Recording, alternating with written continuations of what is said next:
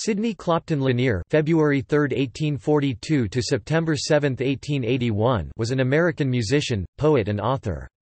He served in the Confederate States Army as a private, worked on a blockade-running ship for which he was imprisoned resulting in his catching tuberculosis, taught, worked at a hotel where he gave musical performances, was a church organist, and worked as a lawyer. As a poet he sometimes, though not exclusively, used dialects. Many of his poems are written in heightened, but often archaic, American English. He became a flautist and sold poems to publications. He eventually became a professor of literature at the Johns Hopkins University in Baltimore, and is known for his adaptation of musical meter to poetry. Many schools, other structures and 2 lakes are named for him, and he became hailed in the South as the "poet of the Confederacy."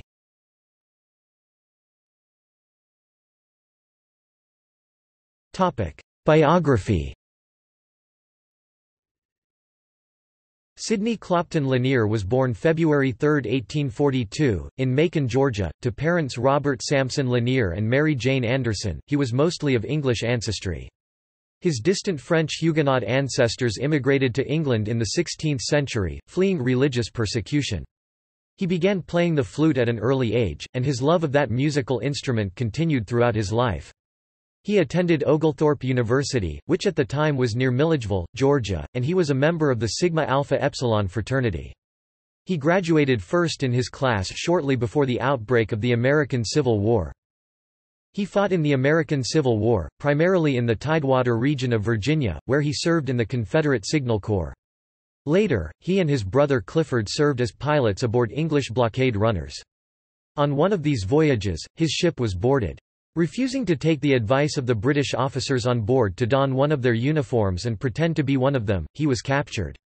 He was incarcerated in a military prison at Point Lookout in Maryland, where he contracted tuberculosis, generally known as consumption, at the time. He suffered greatly from this disease, then incurable and usually fatal, for the rest of his life.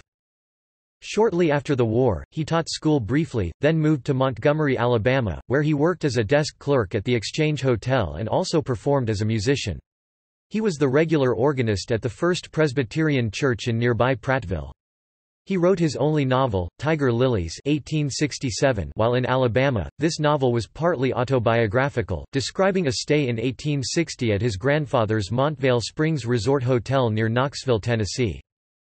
In 1867, he moved to Prattville, at that time a small town just north of Montgomery, where he taught and served as principal of a school.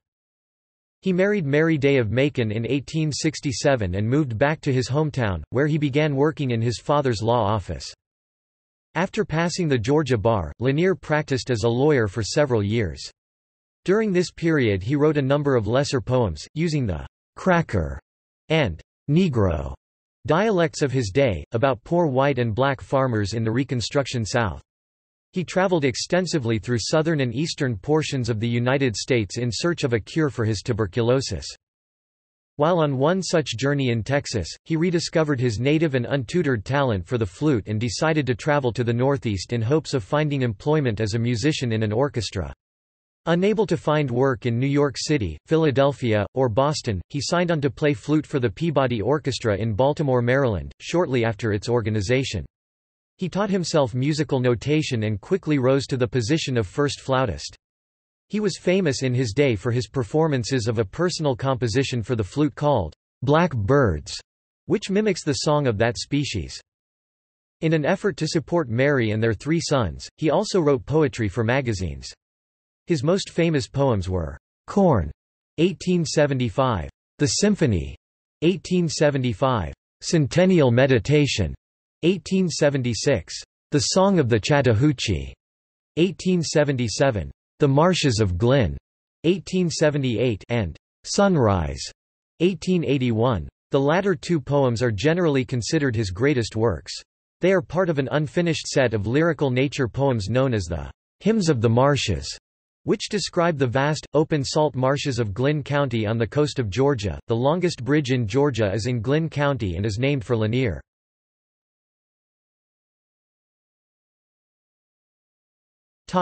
Later life. Late in his life, he became a student, lecturer, and, finally, a faculty member at the Johns Hopkins University in Baltimore, specializing in the works of the English novelists, Shakespeare, the Elizabethan sonneteers, Chaucer, and the Old English poets.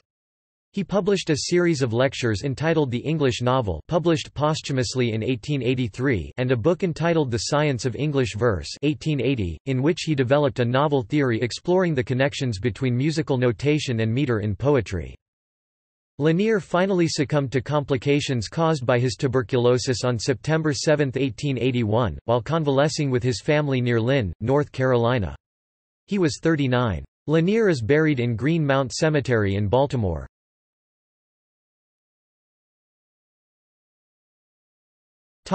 Writing style and literary theory.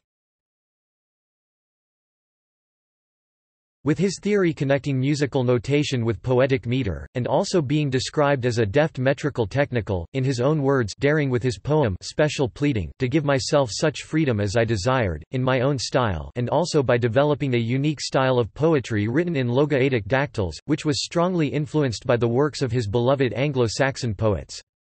He wrote several of his greatest poems in this meter, including Revenge of Hamish, 1878, The Marshes of Glyn, and Sunrise. In Lanier's hands, the logoetic dactylic meter led to a free-form, almost prose-like style of poetry that was greatly admired by Henry Wadsworth Longfellow, Bayard Taylor, Charlotte Cushman, and other leading poets and critics of the day. A similar poetical meter was independently developed by Gerard Manley Hopkins at about the same time. There is no evidence that they knew each other or that either of them had read any of the other's works. Lanier also published essays on other literary and musical topics and a notable series of 4 redactions of literary works about knightly combat and chivalry in modernized language more appealing to the boys of his day. The Boys Froissart 1878, a retelling of Jean Froissart's Chronicles, which tell of adventure, battle and custom in medieval England, France and Spain. The Boys King Arthur 1880, based on Sir Thomas Malory's compilation of the legends of King Arthur and the Knights of the Round Table.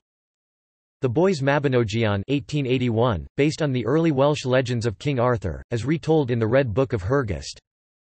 The Boys Percy, published posthumously in 1882, consisting of old ballads of war, adventure and love based on Bishop Thomas Percy's reliques of ancient English poetry. He also wrote 2 travelogues that were widely read at the time, entitled Florida, Its Scenery, Climate and History 1875 and Sketches of India 1876, although he never visited India.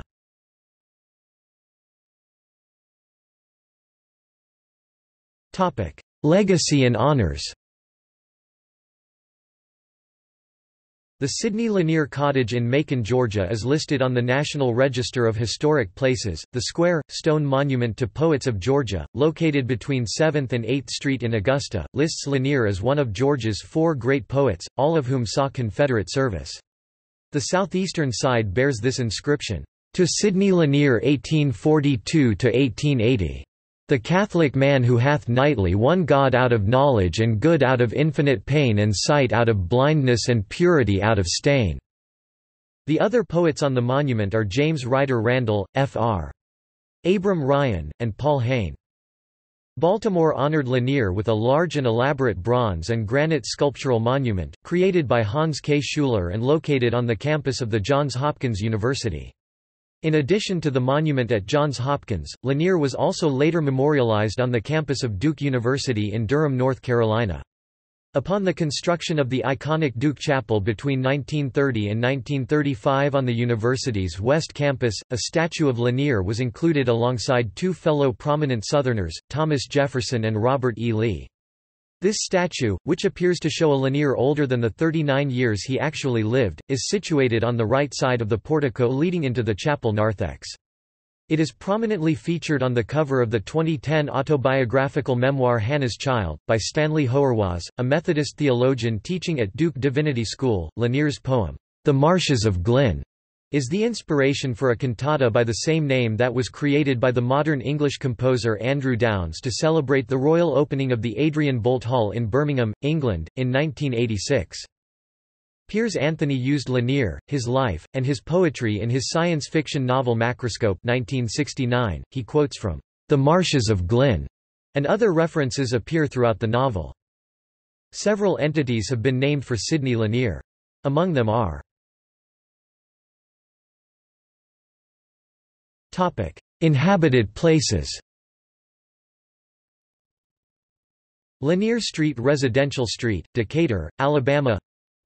Lanier Heights Neighborhood, Washington, D.C. Lanier County, Georgia. Indirectly, USS Lanier, which was named for the county.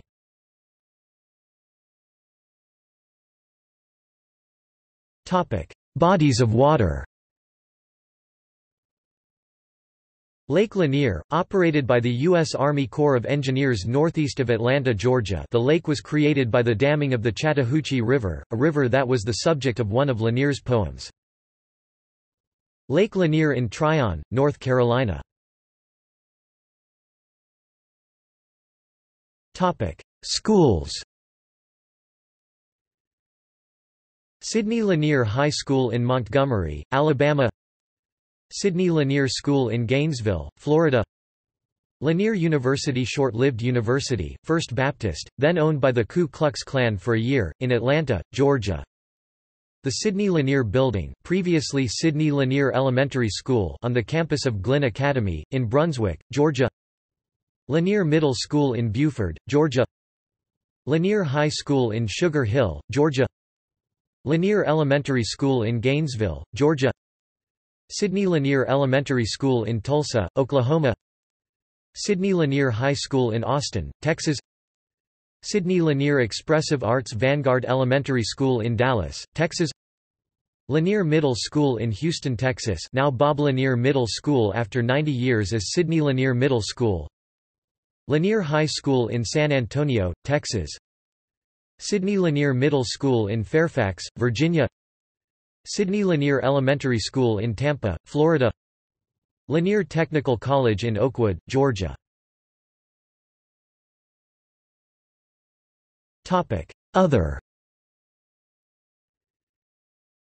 Sidney Lanier Cottage, the birthplace of Lanier, in Macon, Georgia.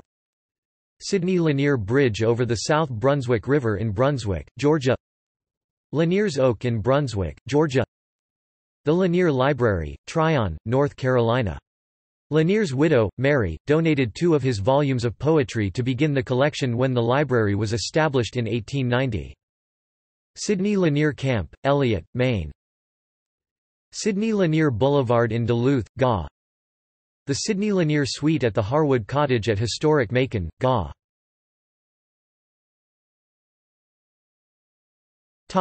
See also: For Southern Poets Monument